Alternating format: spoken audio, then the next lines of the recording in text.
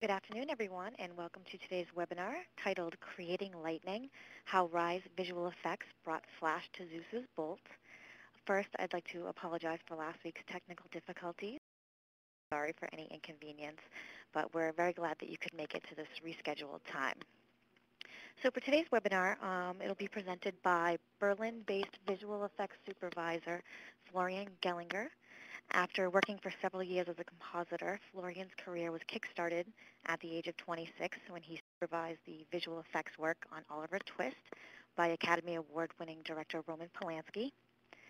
2 years later, in 2007, he founded Rise Visual Effects together with 3 friends in Berlin, Germany. And since then, Rise has grown to become the biggest visual effects facility in Germany's capital. They have space for up to 60 artists and just opened a second office in Cologne. His latest credits as VFX supervisor include Chris Columbus's Percy Jackson, the Lightning Thief, which he'll be showing you today, and as well as James McTeen's Ninja Assassin and the critical love by director Matthias Glasner. Before I kick off the presentation to flow, I wanted to go over a few different housekeeping items. And in the interest of full disclosure, after last week's technical problems, we decided to pre-record the session. So we have it, because of the length and because of the high quality of video, we have it. You may see a couple of brief pauses. Hopefully it will not impact your viewing too much. The webinar will run for about 35 to 40 minutes. And Florian is live on the phone with us, so he'll be following along and we'll be able to answer any questions that you have at the end of the presentation. So if you think of anything throughout the webinar, please type it into the question and answer section, which is on the left of your screen. It says chat. We'll try to get to as many questions as possible, but if we do not get to your question, we will try to email you after the webinar to follow up. At the end of the webinar, we will announce the lucky winners of the NUKE license, as well as 2 winners of Sapphire for NUKE plugins. So on behalf of GenArt, the Foundry, and Studio Daily, I will start the presentation.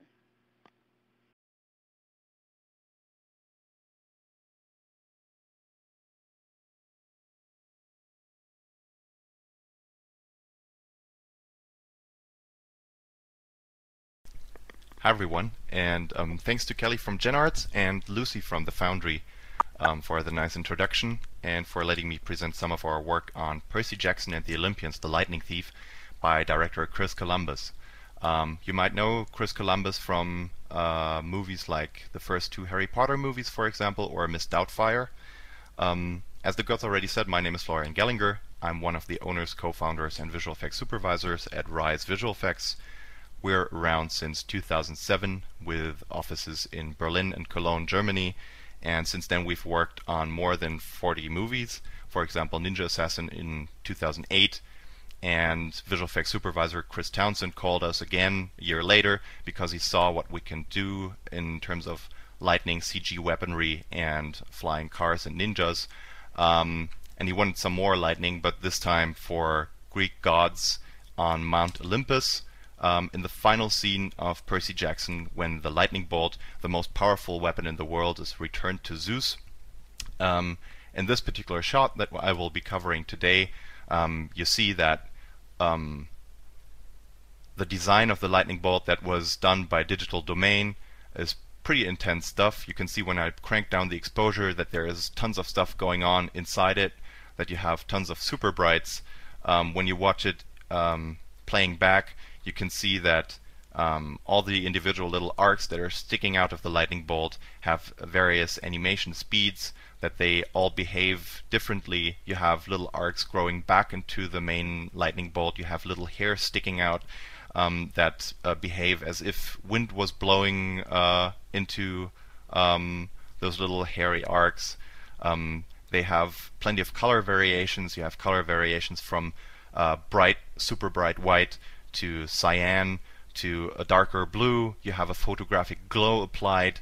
You have a plasma moving inside the core. You have like a lightning backbone wobbling inside it. You have chromatic aberration towards its edges, and then in this particular shot, because the bolt is so happy to be returned home to Zeus, you can see that it's completely freaking out, that it's blowing out the frame, that you have additional lightning arcs striking all through the frame and some flare elements.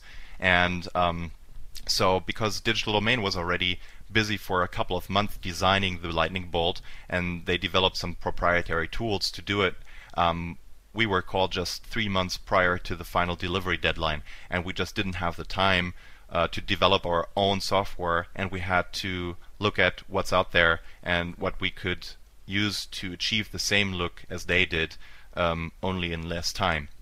So because we made the lightning effects on Ninja Assassin already using the Sapphire tools, but that was like a much smaller construction site than this one, because the lightning there was really subtle and not as apparent as this stuff. We first had to test if we could make it work with out-of-the-box software, and as you can see, it worked in the end, and we were very, very happy. But it's not the only stuff that we did on Percy Jackson. We also did some digital compositing environments using Nuke's 3D space. That's one of our core strengths at Rise: matte paintings and digital environments, doing everything in comp rather than splitting it up over various departments, and particle work, and we do from set extensions to destruction stuff and digital pirate chips and crowd dubs. Well, everything you could imagine from a visual effects company. So the premise for the lightning bolt was that it had to look absolutely cool, but at the same time dangerous. And because the kids were carrying around a prop, bolt shaped, with some super bright LEDs inside that were giving them some interactive light while they were running around with a prop, it had to look less than a prop and more like a natural phenomenon. It had to look organic and cool but dangerous. There had to be we had to move it away from its static form of a prop and make it look like something that is in between something that you can't touch and feel and something that's actually there and that you can hold in your own hand. So everything around this bolt, the edges had to wobble, and we added chromatic aberration and other photographic effects like the glow and the plasma and everything, and it turned out really, really well. But let me show you what else we did on Percy Jackson in addition to this shot, so that you get a first impression of what we did at Rise. So we didn't just do lightning bolt effects, as I said, on Percy Jackson. We did also digital environments, like this one, for example, where Percy and Annabeth are running towards the gods, and everything around them is a digital environment solved using Nuke's 3D space. What Percy's carrying in his hand is a prop lightning bolt, and then we did the same treatment to it as we did to the CGI lightning bolts in the other shots. So we rotoed out the kids because they weren't small enough compared to the gods, and Chris Columbus wanted them shrunk down by 50%, so we rotoed them out and recreated the whole set from LiDAR scans and textured it using UV maps and matte painting projections, and then added some CGI fire and flickering light, contact shadows, etc. So that's basically it. And then this, of course, is the shot that I'm going to talk about today, and there's a CGI lightning bolt with all the different effects like chromatic aberration. So in order to make this work efficiently, we had to come up with a way, with a workflow that we could apply to all of the 43 shots where we did lightning bolt effects without compromising the continuity of its colors or animation. So we had to come up with a basic setup that we could use for all of the shots. And this, what you see here, is just the setup for this particular shot. But some of the elements that I'm going to show you right now, like this one for example, was created by another artist in a Sapphire comp that was just setting up the little arcs following closely the reference that we got from digital domain. As you can see, this is the tip for the bolt. Then here, this part represents the tail of the bolt, and right here we have the little blue hairy arcs that stick out of its sides and curl a little bit as if they were little hairs blowing in the wind. And then you have bigger arcs on top of everything, and of course bigger arcs that are just jumping over and have little glints applied to them as lightning effects. So before we dive into this particular comp for this shot, let me go over to the basic setup that we used for all of the bolt shots to reference it for all the other shots. So this is the base setup was used for all of the shots, and you can see already that it's very, very complex. It's using all those little sapphire zaps that you just saw, but it was the only way to make it work.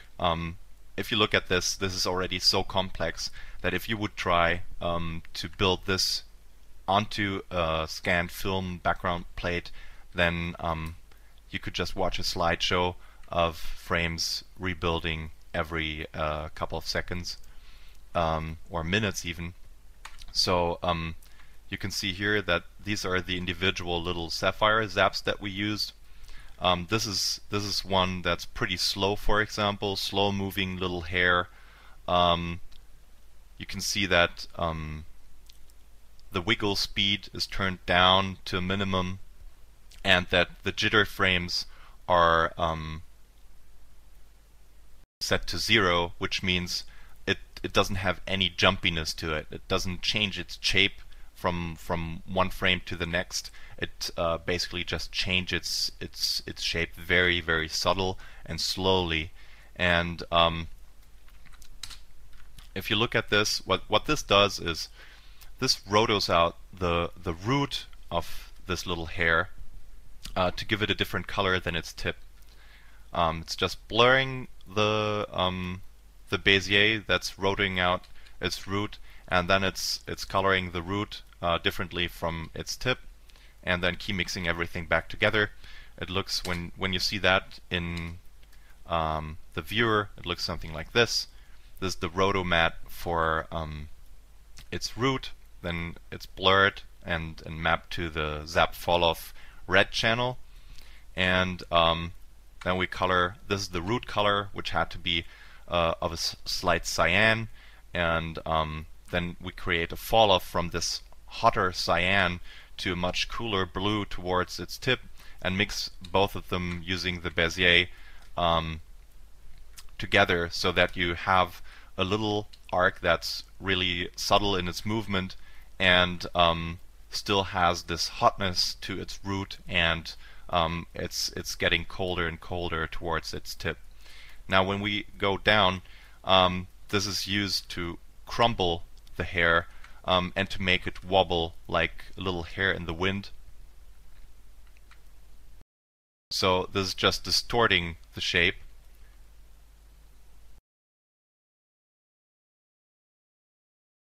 So this is what you get once we've distorted it from those little hairs. The setup is basically doing the same thing all over and over again, just wobbling around and just look like little hair that's blowing in the wind. In order to get that, we had our artists go out and stand in the wind, take off their shirt, and we shot mini DV footage of their chest and back hair to get a perfect motion reference. And I guess it proves if you just take nature as a reference, then your work is going to look like a natural phenomenon. But this is not the only arc setup that the lightning bolt is made of. You see that was just the blue backdrop that we were covering right now. Let's look at the fill zaps that are filling up the gaps in between these little blue arcs that we just had a look at. These fill zaps use a completely different approach to make them more versatile where you could use them. If you look at the Sapphire Zap settings here, you can see that their wiggle speed is pretty much the same as with the little blue arcs, but the jitter frames are set to 15. That had a very specific reason, because we wanted to use the Zap plugin just once for these, and then give every individual one of them a time offset. What the jitter frames do is they tell the Sapphire plugin to, for example, in this case, if your jitter frames are set to 15, the arc will change its shape completely every 15 frames. If I turn this down to, for example, 0, you can see, or maybe 1, you can see that it's jumping around wildly because it's changing its shape completely now when I set jitter frames to 2 every 2 frames. So this is a lot wilder, and just by time offsetting these little arcs, we could make them go absolutely crazy and make them more versatile and use them in all the areas where we didn't have little blue specific arcs yet on our lightning bolt. So resetting this to its original values and putting all of this together, you get something that looks like this. And these are, as I said, just filling in the gaps between those little blue arcs that stick out, and these go back into the main bolt, just closing the bridge.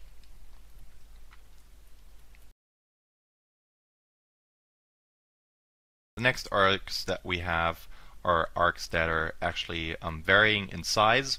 So we generated this wave pattern that's moving something like this.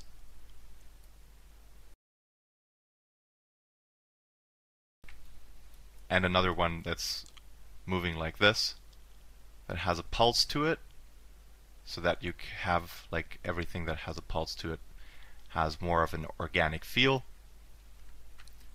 And then if we add both of these patterns together and use that to again generate zaps, as you can see right here, and warp them using external noise, then they get this nice pulsing animation on their surface, as you can see here. And merge them all together, warp them a little more wave distortion. I guess you get the point. I mean, this is not something for biology class. We're not studying natural phenomena, we're doing some effects animation. And these make up some parts of the core of the lightning bolt, and also sometimes they tend to jump out, and they build these arcs that jump over and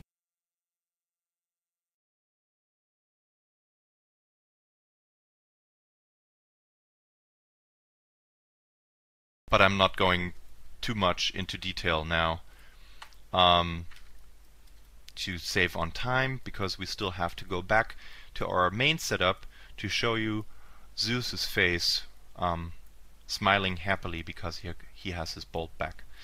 So yeah, you can see same thing to save on time and to save on CPU time. We just generated one arc, one zap in this particular piece of lightning setup, and time offset it several times and transformed it to place in various different areas. So basically this is like a box of Legos. You just put the arcs together to match the reference, add some wave distortion, and grid warp it, and then sharpen and crop it to save on disk space, and you get something like this. And if you merge that with the rest that we already have, it's already getting a lot bigger and a lot more active. Next part, running zaps, whatever, who came up with the name, I have no idea, but at least the setup is really tidy. And those arcs right here, they just run up the bolt to its tip to give it some some direction in its movement, in addition to the pulse that it already has. And you can see here that we use distortion as well to give the little individual arcs some thickness variation that, well, might look like a rodent that's just captured underneath a carpet, or inside a tube, a rubber tube. But that's all the detail you need. You need the thickness variation, the color variation, the animation variation, and it all has to just look as if it was made out of the same plasma and had to match perfectly in style. This is the tip of the bolt. More zaps, more fall-off areas, same as before, merged all together. Looks like this. Nice little tight bounding box around it, compressed as EXR files, really fast to work with. And then again, one more for the tail. And in the end of this huge setup, we get something that we can pre-render and use for pretty much all of the shots, or reference this setup into all of our shots to make adjustments. And that's really fast to work with, because as a starting point, this is really following the reference that we got very closely. And this is really just the animation and the individual arcs for their placement. Everything that's going on with photographic glow and chromatic aberration is done in the main setup for a specific reason. Because, for example, most of the shots that Digital Domain did were against a very dark background. We, in our sequence on Mount Olympus, were in a torch-lit environment that has very warm background colors. You have this sandstone and marble, and it's all illuminated by torches and fires. So you have very warm colors, and something that's purely blue or has cold colors doesn't necessarily fit into a well-lit environment. It's much easier to sell something in a dark environment as a light source. If you're doing effects work or CGI, you plug in some glows. That's really the most difficult part, in addition to the animation of the effects work. Your glow really has to look photographic. You have to take photos of, for example, light bulbs or LEDs or whatever you could ever imagine, candles, in an environment that's lit almost like the one that you're trying to integrate your effects in, and pay close attention at various, now that you know what the individual little lightning arcs are made of and how much work it is to make CMOS it or work CCD according to reference and to have all those different animation types. We now dive back into our shot, where you can see that behind the window in the background, we've got all sorts of thunderstorm stuff going on, but that is something that we pre-rendered in a different setup. I mean, you can probably guess what we used to do the lightning out there, and the volumetric light is pretty much just a directional blur on the alpha mat of our green screen key of the window. So there's no fancy stuff there anywhere. There you go. Just some lightning in the background, some volumetric light shining down. That's using the luminance values of the lightning outside of the window to control the color correction of the directional blurred alpha channel, the green screen key. So, but this is what we started with, well, minus the window in the background, but as I said, that's something you can easily imagine how we did that. It's not too hard to do. Now we're covering Flicker on Rüstung, which means flicker on armory. And doing that, we just did two quick roto shapes for his arm and his armor, and created some color corrections on his armor as a reflection of the lightning bolt, representing the same colors.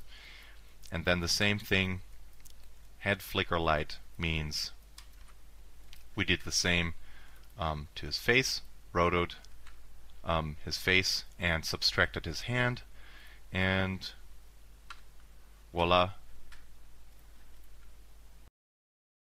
you get the hint of blue in his face, which is still very subtle, but you don't want to overdo it.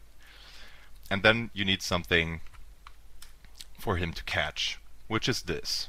The lightning bolt itself was rendered out from Maya and animated in Maya and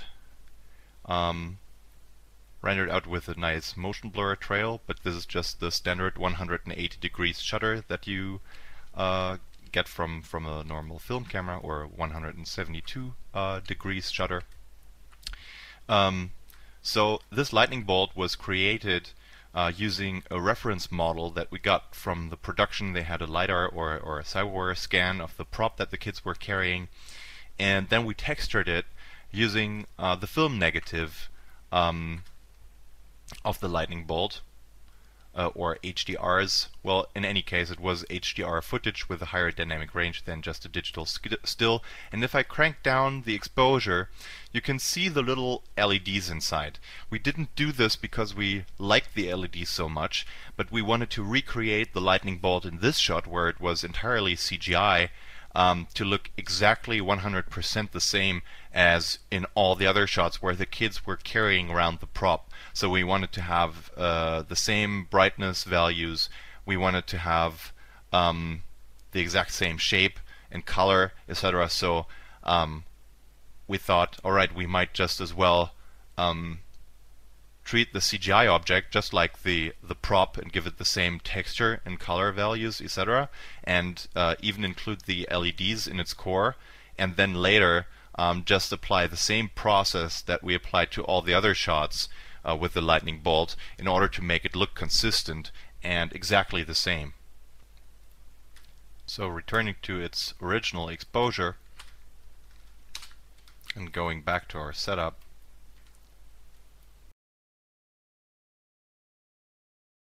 this is somewhat where Zeus catches the bolt, and you can see that we've already done something to the core. We've already integrated the bolts inside the core with some variation. This is the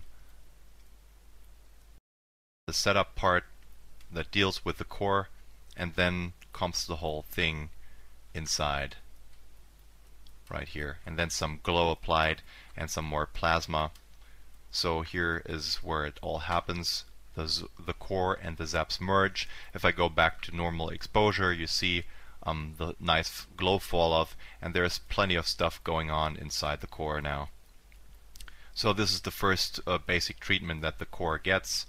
Then what we had to do in addition to that is warp it a little bit more with some ripples, that it looks organic, to get away from the static look that we didn't get from the original prop nor the CGI object. But as I said, we wanted to apply the whole same treatment to it in order to make it look exactly the same. And then this pulse thing, what it does is again moving a radial up to the tip of the lightning bolt once in a while, to have a bright light and a distortion moving through it. You can see the tip and the glare that it has, minus the rotoed out hand by Zeus. And let's go over here real quick. This is just a 2D transformation. We exported the Chan file from the animation of the lightning bolt from Maya, from the original lightning bolt animation that we used to render out the lightning bolt, and then transformed the tip and the tail into 2D transformation values in our compositing to apply exactly the same transformations to all our little lightning arcs that we have from our reference base setup, to match exactly the position, scale, and rotation of our CGI lightning bolt. So that was fairly easy, just exporting the values in a Chan file from Maya and then typing that into or importing it into a transform node. So then here's some more stuff going on. I mean, I'm not going to cover this in real super duper detail because this is just some minor little tiny zaps that are individually hand animated to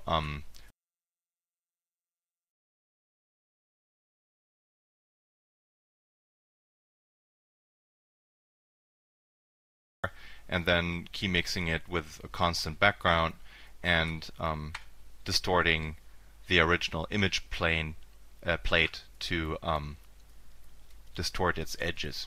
If we look at this in close detail in the finished shot, you see that it's really subtle, but it's there, and it starts warping all the little edges around Zeus that are geometrical objects. But it had to be really subtle. You're not supposed to see it in a still frame. It's only to be seen in motion.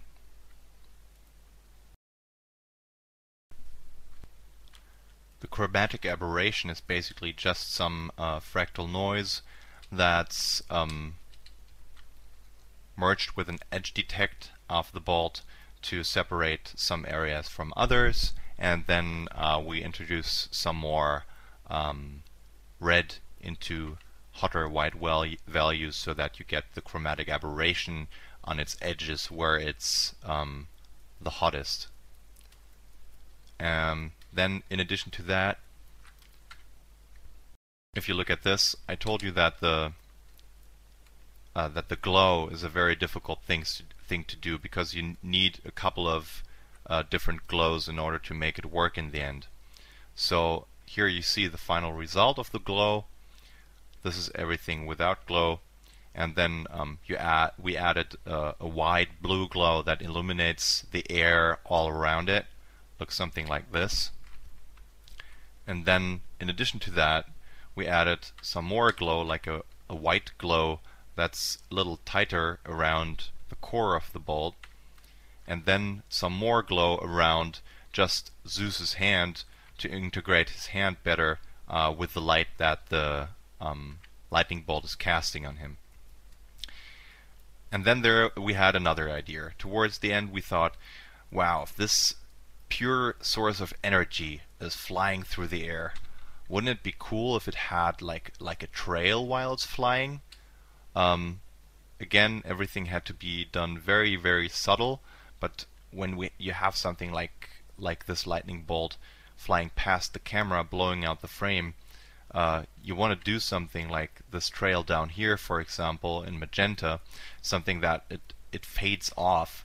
So we rendered the same lightning bolt again from Mental Ray, using absolutely over-the-top values for the motion blur settings, which then looks something like this, more like a banana than the lightning bolt. And we used this just as a matte for a color correction to add some heat distortion in the tail in the trail that's behind the bolt while it's in midair, and some color correction to well, add to the movement and the event of the most powerful weapon in the world returning to Mount Olympus. Okay, then we're just adding a little scan film grain. Another thing that's awesome in Nuke, that you can just shoot with any sort of film negative on a gray card. So now this setup, and you can extract that grain, the render from the last setup that you just saw that integrates the lightning bolt and Zeus' hand, and add some more wild arcs, because this was a last minute wish by Chris Columbus. He said this is like the event where the lightning bolt returns home. It has to be celebrated in some way. And in what way could you celebrate a lightning bolt returning home better than adding more lightning? So we went ahead and built more individual arcs, but this time with higher branchiness. If you look at this, it's a completely different setup, the way from the other arcs that you've seen so far. They move pretty fast. They have jitter frames. 4 means they change their shape completely every 4 frames. Then the max distance is much bigger than in the other setup, and this time we're using not the standard zap, but we're using a zap 2, which means you can pipe in an object, in this case 2 radials, right here and right there, and the lightning bolt will strike those 2 shapes that you can pipe in, and tell the lightning bolt, the zap, how many surface points it should strike. For example, in this case, 3. So we've got 3 little branches hitting both of those radials, and then you set up the overall max distance, which is this orange little circle, up to what distance the little branches and the lightning can strike objects that are piped in.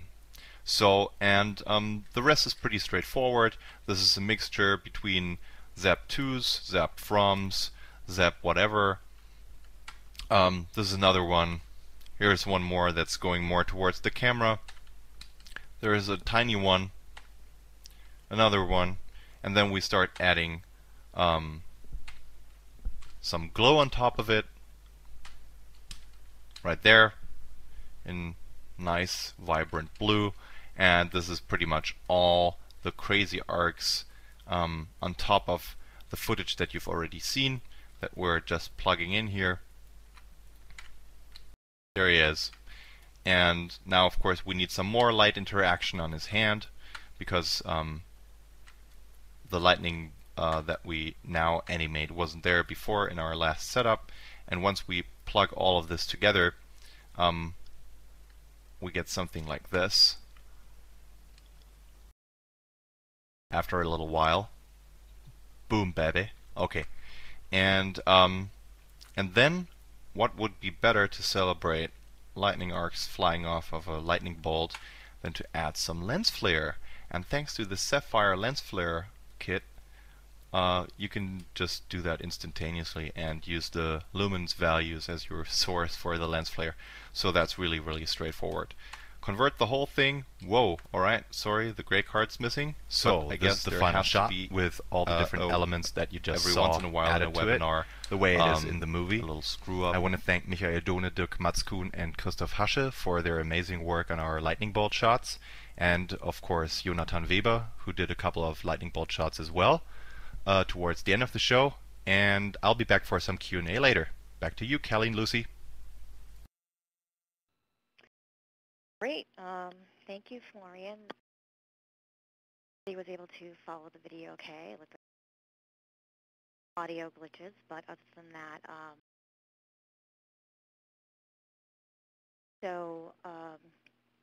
as I mentioned, if you have any questions on, type them into the chat Q&A, which is Florian, are you on the phone?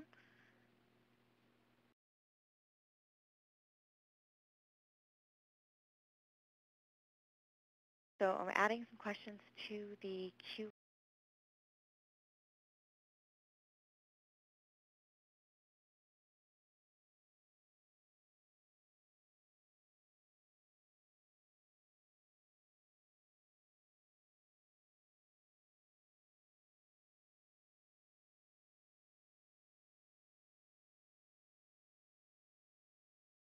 Just while he's dialing back in, I will send you some information. I'm going to be archiving the video, so it was recorded on our site as well as the Foundry's website and Studio Daily's website. So as soon as those are hosted, we will send out an email that will contain. If you have any questions about GenArts or the Foundry, or the thank Studio Daily for helping us promote the webinar with their audience. I'm always looking for feedback on how we can improve our webinar series, and you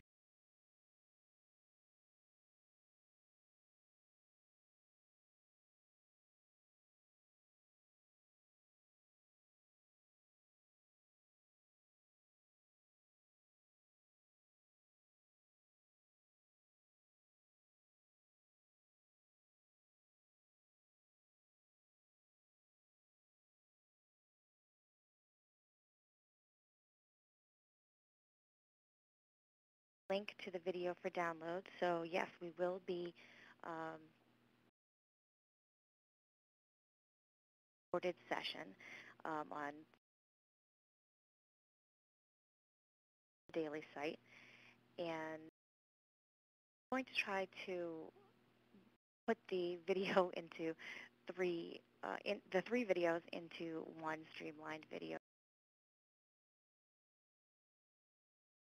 Get it uploaded into Connect. It was big of a file, so that's why we broke it up, as you can see. Video, high video, so we had a little.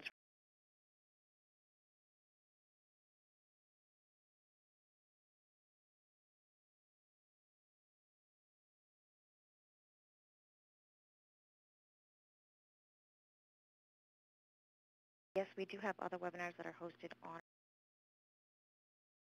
Download this webinar. There's another NUKE webinar that we did back with the Foundry and Studio Daily that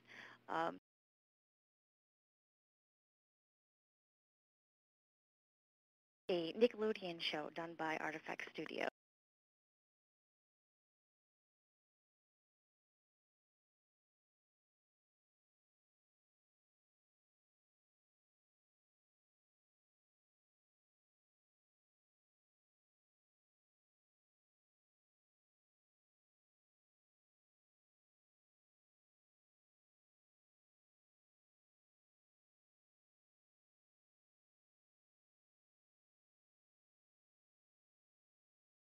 Questions are not coming up in the chat box. As soon as Florian go through and handpicked as many questions as we can, answer the questions live on the phone.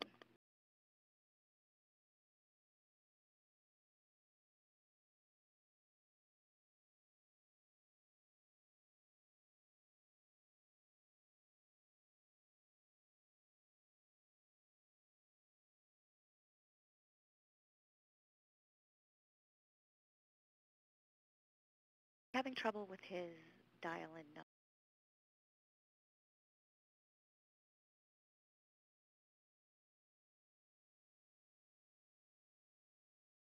If not, the good thing is I have an archive of all of these questions out to you individually to answer.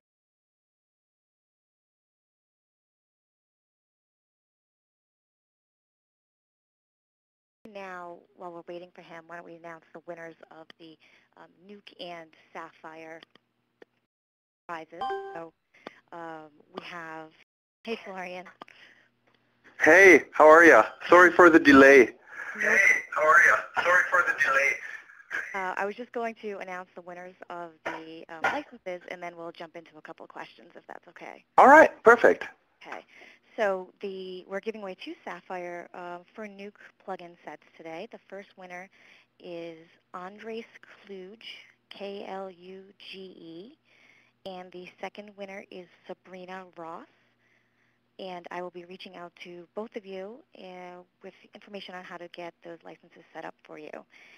And as far as the NUKE giveaway, the winner is going to be Guy Paquin, P-A-Q-U-I-N. So I'll make sure that somebody from the Foundry reaches out to you to get that figured out. So sorry for the delay on the Q&A, but we have flow here, and everybody's lots of praises coming in for your presentation. So I know you worked very hard. Thank you. So one question yeah. on how long it took. How much time did you spend on the shots? Questions like that. Well, we started in, I think, early October last year, 2009, and it took us about 2 months to get the lightning bolt design just right, to get all the colors right, etc. The digital settings and digital environments were much more straightforward, as they just had to be approved as a work of concept art as a still, and then later on we just built the 3D version of it and did all the camera projections of the matte paintings inside NUKE. So that was much more straightforward, but as always, design work is difficult part, especially when it's something as vague as FX design. So that took us about 2 months to get the first approval on our first lightning bolt, that it looked just right and it integrated perfectly in the background. And then we had another month to do the remaining 42 shots with the lightning bolt. And a question about why Rise chose NUKE over other packages. What advantage have you seen using NUKE to create these types of shots? Well, all of us, of the founders at Rise, we were always coming from compositors background, and well, I and another founder, we had also a little 3D background. But of course, you need for every show that you do, doesn't matter if it involves CGI or not, or matte painting, you always need a good compositing application as a solid foundation for everything that you want to do. Because in the end, you have to compose all your 3D assets and renderings into your scene. You have to compose all your matte paintings into your scene and do all sorts of removals or whatever you want. So we looked at everything that was out there in 2007, and Shake was just, just hit its stride and was no longer in development. So we actually just had the choice between Digital Fusion, that was already a little longer available commercially, but there were rumors that it was stable and they were still waiting for the next release.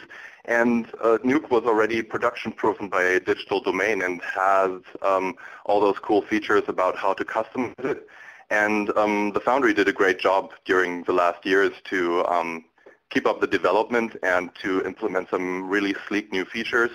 And I just love the 3D space. I mean, it's so easy for someone who has a 3D background to do some adjustments on a full digital environment that you have inside your compositing application rather than switching between applications. That's really very comfortable. And did you also use NUKE on Ninja Assassin? Yes, we did. There was a lot of paint work, though, also. And that's what we did, the paint work mostly with Autodesk Combustion and Silhouette. But everything else was NUKE compositing. The CGI elements were comped using NUKE, and some camera projections of clean plates with moving cameras were also comped using NUKE. So yeah, it's just our primary compositing applications for everything we do on a daily basis. And I know you talked a little bit about how long it took you to build this shot, but how much went into pipeline and workflow research to? Well, our approach is usually when it comes down to doing something very specific in design, just to nail one shot and then just adapt the same setup all of the other shots. So we had really just the core team that was doing the lightning bolts, all three guys working on this reference design to get it right, to get the movement right and the colors. And so once they were done with that shot, we were able to reference the setup and all the design features into all of the other shots. Were already prepared by that time with keying, tracking, set extension, and everything else that needed to be done beforehand. Okay. And did you use anything in his hand as a reference, or did you make everything in CG? You mean about the lightning bolt? Yes. Well, we did look at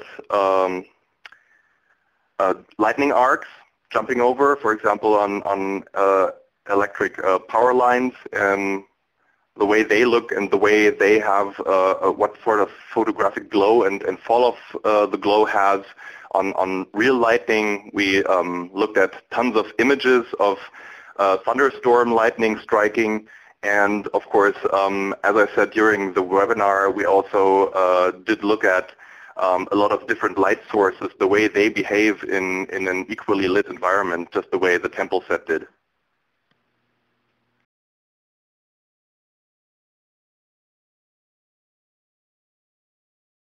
With the camera tracker on NUKE? On Percy Jackson, we didn't have it back there then because we're always a little bit behind in the version of Nuke that we're using. That's not because we're very mean and we don't like the Foundry, but we always try out the new stuff on smaller projects and see if it works. See how well it works on our architecture and machines. Of course, we have to port all of our in-house scripts and software first to the new Nuke version because it actually makes sense to use it. So we didn't use the tracker on Percy Jackson yet, but later I did the Nuke masterclass in London, and we shot some stereo footage in Pinewood in February this year, and then presented the result in April in London. And we did use the new camera tracker. It was, at first, it was a little tough to handle because at first it was a new, it's a completely new camera tracker to deal with. And when you're used to other camera tracking applications, of course, it's always a steep learning curve to get it to work, to do what you want it to do. And at the beginning, it wasn't absolutely 100% perfect. And in addition to that, it was even a stereo shoot where you had to solve two cameras at once and two cameras at once that had to align perfectly in the end. So the Foundry put a lot of resources into development because they had an actual project where they could watch if everything they did with a camera tracker worked. And in the end, they developed a version that was working perfectly for everything we did on the stereo masterclass. And since then, it has become even better. So I think in the near future, I'm going to try it out on one of the next shows that we're doing. And do you have a keyer that you like the most, or do you choose different? Usually we like to do rough comps just to get a very good result quickly using Keylight. And but I myself prefer the IBK keyer in the end because I still have the feeling that it gives you a lot of control over what you do. And but still, they both have their reasons, and usually you end up as with all big movie projects where you have tons of green screen shots. Pretty much every compositor doesn't just use one keyer at a time, but they combine different keyers to get the best result. For example, Keylight to get hair and soft edges, and then the IBK keyer, for example, to key the core of objects that are very opaque and different colored from the background, from the green screen itself. So usually we tend to use a combination, but when you want to do something really fast, then we tend to use Keylight. Okay. And was GenArt software, or how was GenArt software helpful in creating the digital environments that you had mentioned? Well, we did use the rack defocus, for example, a couple of times because you do need, for everything that has to do with light, for example, glows and defocuses, they have to have a very photographic quality, and they have to resemble something that you would actually get on a film negative or on a digital camera. We did use the direct defocus, for example, because it creates very nicely blooming highlights and is easy to control to the portion of the image that you want to have defocused. And of course, the glows were especially helpful when you're dealing with CGI fire and you want to have a nice fall-off from your sim fire. Then you just want to have a very photographic glow quality around it so that it integrates better into the background. Okay. Do you have problems from the different color spaces footage? Can you say that again, please? My connection was just a little... Did you have any problems from the different color spaces footage? No, absolutely not. No. That's pretty much standard. We work floating point, linear color space for everything we do here. at Rise, and usually we get the scans delivered, just standard dpx logarithmic space, and just convert them. And if necessary, we do a white balance first by offsetting the RGB channels. But that's pretty much it. And then after we comp everything, just invert our white balance and send it out to our client so that he gets just exactly the same scan plus the effect that we got to work on. And in the rescaled version, did you encounter any... Are you still there, Kelly? Yeah, can you hear me? Hello?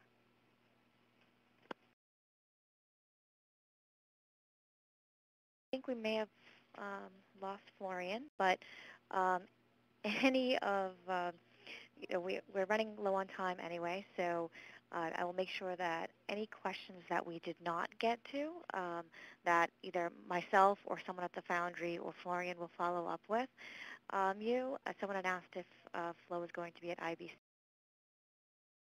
Will be, so I think he'll be at the Foundry booth actually, so swing on. And I hope that everyone the webinar, and keep your eye out for an email from me, archived versions of the webinar. So if you have any questions, contact me directly at kelly@genarts.com. Thank you very much for your time.